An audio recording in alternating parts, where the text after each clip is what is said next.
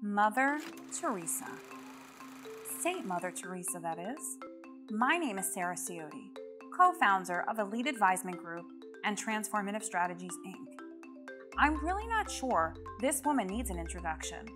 She has made an impact on this earth that time will never, ever forget. But such profound impact. That's why some of the pictures that you see in my background are those who've had a deep influence and have had some stories with in my lifetime. And she was one of those highlights. And fervently she puts the invitation up to her. And she prays fervently. And after she had convinced everybody on the need to forgive, she says this. And believe it or not, there's a lot more to this story than any of us understand. Now ask yourself, each one of you, if you just utter the words, I forgive you, have you forgotten them? Bawa has invited us into his home to have one-on-one conversations regarding the encounters. I'll be happy to share my experiences, my thoughts, my lessons from this encounter.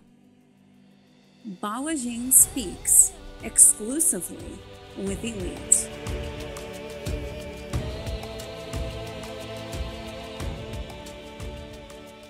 I go back to my young days again and again, the most powerful influence in my life, my Guru. My Guru, who knew everybody, also knew Mother Teresa. Because I was always with Guruji, we had several meetings with Mother Teresa. There was sometimes one-on-one, sometimes at public meetings, where people could attend. But at each time, what I still recollect most is, she was just the same. No pretenses, no airs, humble to the core. Mother Teresa is a heroine of our times, and to the many honors she has received, including the Nobel Peace Prize, we add with deep affection and endless respect the Presidential Medal of Freedom. What was unique was very razor-sharp focused on her mission.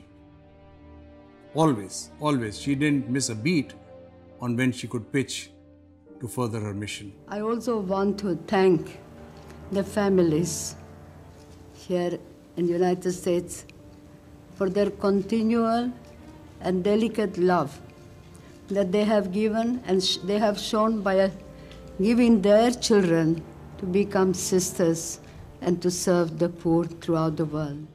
And what is the mission? To save those most vulnerable, the downtrodden, the people who people would not want to touch, the lepers, the poor people. And what is the motivation in that? If you look at her life, one singular motivation, that in the eyes of the poor and suffering, I see my Lord. It's my prayer for you that you may grow in holiness through this tender love for the poorest of the poor. But this love begins at home.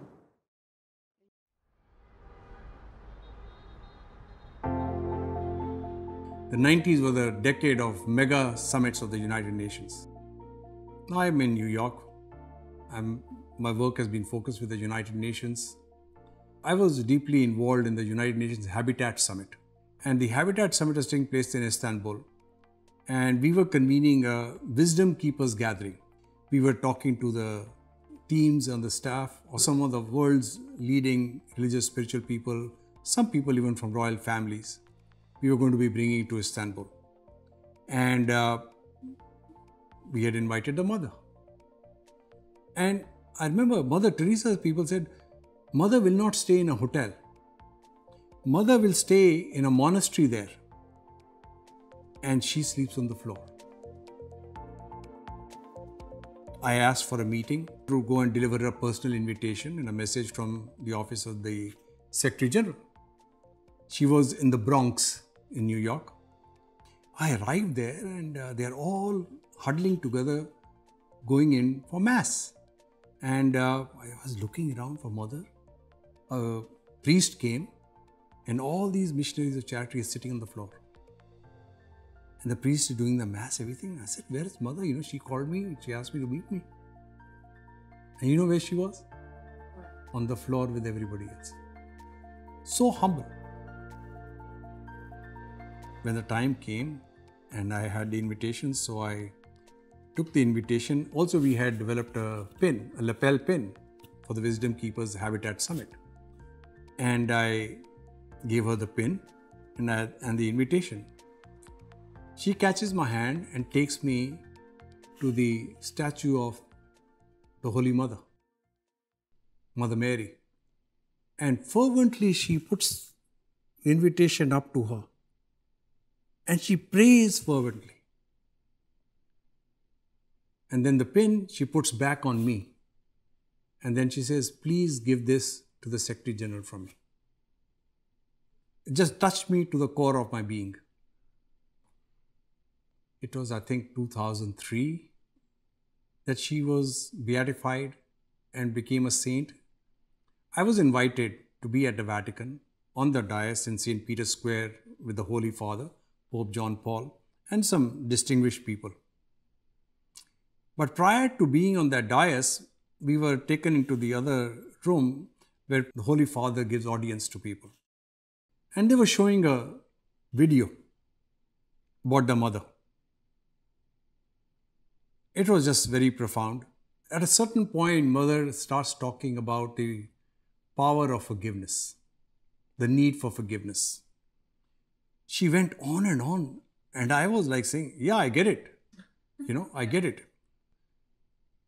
And after she had convinced everybody on the need to forgive, she says this, but remember, if you have not forgotten, you have forgiven, then you have not forgiven. Now ask yourself, each one of you, if you just utter the words, I forgive you, have you forgotten them? If you have not forgotten, you have not forgiven. There will be mistakes in life. There will be things that we might regret that we did or say, or somebody has done to you or said to you. Don't be in a hurry to forgive. Mark my words again. Don't be in a hurry to forgive. Process it, understand it, truly try and be in the person's mind who said or did those things. Then you can forgive, but then never ever remember it again. Rumor has it that this was on the wall of Mother Teresa's bedroom.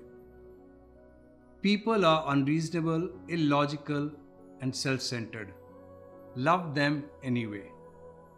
If you do good, people will accuse you of selfish, ulterior motives. Do good anyway. If you're successful, you will win false friends and true enemies. Succeed anyway. The good you do today may be forgotten tomorrow. Do good anyway. Honesty and frankness make you vulnerable. Be honest and frank anyway. People favor underdogs but follow only top dogs. Fight for the underdogs anyway. What you spend years building may be destroyed overnight. Build anyway. People really help but may attack you if you try to help them. Help them anyway. Give the world the best you have and you'll get kicked in the teeth. Give the world your best anyway. You see, in the final analysis, it is between God and you.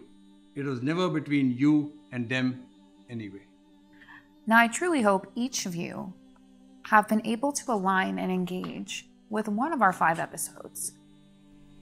Bawa, thank you so much for joining me on this series. I am so grateful. Most welcome. Let's share, give of ourselves in our life.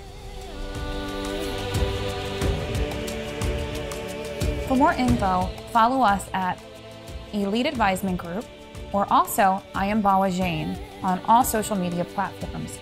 Subscribe today for your exclusive invitation into the world of Bawa Jain. Feel free to take a moment and check out the CRL www.bawajain.org.